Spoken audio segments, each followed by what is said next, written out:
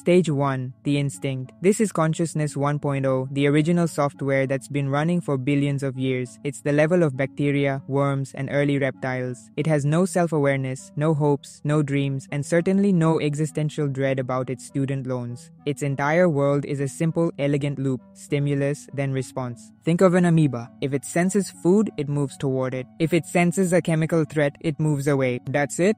There's no internal monologue, no weighing of pros and cons. It's a pure biological machine built for one purpose: don't die. This consciousness doesn't experience the world, it just reacts to it. It has the processing power of a potato, but it's incredibly effective. Now, before you get too smug, remember that this little lizard brain is still your co-pilot, and sometimes it grabs the wheel. Ever walk into a dark room and feel a sudden irrational panic? That's not your logical mind at work. Or when you touch a hot stove, you don't conduct a thoughtful risk assessment, weighing the benefits of warmth against the drawback of third-degree burns. You just yank your hand back. That's your reactor. In moments of pure panic or car skidding, the feeling of falling, your higher brain functions shut down and this primal core takes over. It's not smart, but it's very, very fast. Stage 2. The emotion. Next, reality gets a software update: feelings. Welcome to Stage 2, the pack animal. This is the world of mammals. From wolf packs to herds of elephants and, most relatably, your dog. A dog isn't just reacting to stimuli, it's experiencing a rich tapestry of emotions. It's genuinely happy you're home, sad when you leave, and deeply personally offended you didn't share your burrito. Emotions are simply advanced survival tools with a flair for the dramatic. Love isn't just a poetic concept, it's a biological mechanism that makes us protect our vulnerable offspring so they don't get eaten. Fear of being ostracized, or in modern terms, getting unfriended, makes us conform to group rules. It's all about social calculus. How do I stay safe within the tribe? At this level, we become deeply social creatures. We care, sometimes a little too much, about what others think of us. We follow leaders, form alliances, and feel the sting of betrayal. That little jolt of anxiety when you think someone is mad at you, or that warm fuzzy feeling when your post gets a lot of likes. That's your inner pack animal, running the show and constantly checking its social standing. It's powerful, it's necessary, but it's still driven by feeling, not logic. Stage 3. The ego. Here comes the big one, a monumental leap in the story of the mind. Imagine, for the first time, looking at your reflection in a pool of water and thinking, wow, that incredibly complex, charming, and slightly stressed out individual is me. Welcome to Stage 3, the main character. This is the birth of the ego. The universe suddenly splits into two distinct parts: me and everything else. Consciousness is no longer just a collection of feelings and reactions. It has a center point. The ego is the narrator of your personal movie. It's the voice in your head that keeps a running commentary on your life, replays your most embarrassing moments on a loop at 3 a.m., and secretly believes it has a superior taste in music. This is fantastic for creating an identity. It's what motivates us to achieve goals, to build a life, to tell our story. But it's also the source of so much of our suffering. The ego gives us insecurity, jealousy, comparison, and the crushing feeling that your life isn't as glamorous as that influencer's on Instagram.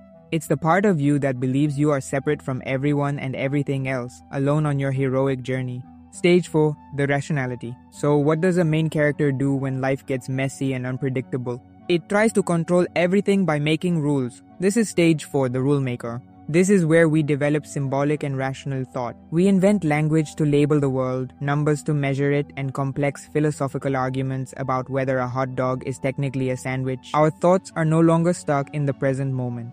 We can plan for the future by studying the past. An animal feels the coming of winter. A human at this stage charts the stars, creates a calendar, and invents agriculture. This stage is so powerful. It gave us science, law, art, and the internet. It built the pyramids and sent us to the moon.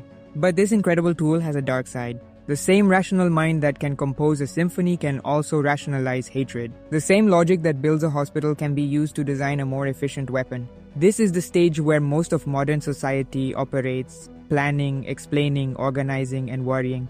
It feels like the peak of awareness, but it's really just a very sophisticated system for managing the fears of the pack animal and the ambitions of the main character. Stage 5.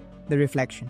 So we have all these rules, but are they good rules? Are they even our rules? Welcome to Stage 5, the thinker. Here, consciousness turns inward. You're not just running the program anymore, you're looking at your own source code. The ego is no longer the undisputed director. It's more like a noisy, dramatic roommate you're finally starting to notice and question. You start asking the big questions. Why do I believe the things I do?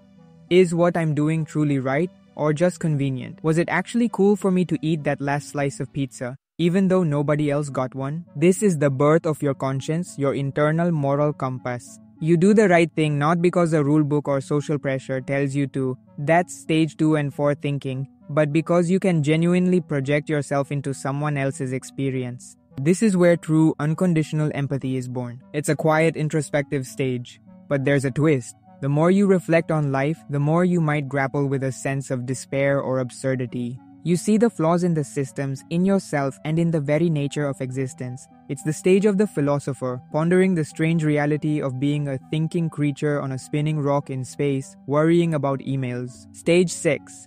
The Transcendence. What's beyond thinking about yourself? Forgetting yourself completely. Welcome to Stage 6. The Connector. In this stage, the main character's voice fades to a whisper. The ego, with all its needs and fears, finally takes a long overdue vacation. You start to feel like you're not just a wave in the ocean, but the entire ocean experiencing itself as a wave. The boundary between you and everything else, the tree outside your window, the stranger across the street, the stars in the sky gets incredibly thin and porous. People who experience this state, whether through deep meditation, profound moments of awe in nature, or other transformative experiences, talk about a feeling of deep peace and an overwhelming sense of unity. At this level, love becomes universal, not personal. Death feels less like an end and more like a transition. Identity fades, but awareness grows exponentially. Suddenly, the drama of daily life seems less like a personal crisis and more like an interesting TV show you're watching. The petty anxieties of the ego seem as distant as the concerns of a worm. Stage 7. The Cosmic. Alright, buckle up because this is where reality starts to get squiggly. The final theoretical stage is Stage 7. The Everything. This is pure speculation, so put on your tinfoil hats. What happens when consciousness is no longer limited by the hardware of a squishy 3-pound brain? Imagine being able to experience every possible timeline, every choice you ever made or could have made, all existing at once. Time ceases to be a river flowing in one direction and becomes a landscape you can view from any angle. It's like finishing the video game of reality and unlocking the developer console where you can see all the code, all the potential outcomes, all at the same time. This could be a technological evolution, like merging with AI to become part of a collective digital soul. Or it could be a spiritual one, a state of being that transcends physical form altogether. At this point, thought itself might evolve into something we can't even describe. It sounds like pure science fiction, but remember, every stage before this one was once an impossible leap. A worm, after all, would think a spreadsheet is pure, incomprehensible magic. So, which character are you right now? A reactor? A pack animal? A main character? The truth is, we're a mix of all of them, switching roles depending on whether we're in traffic, at a party, or staring up at the stars. But just knowing these stages exist is the first step to choosing which one you want to be. Thanks for watching, and stay aware of your awareness.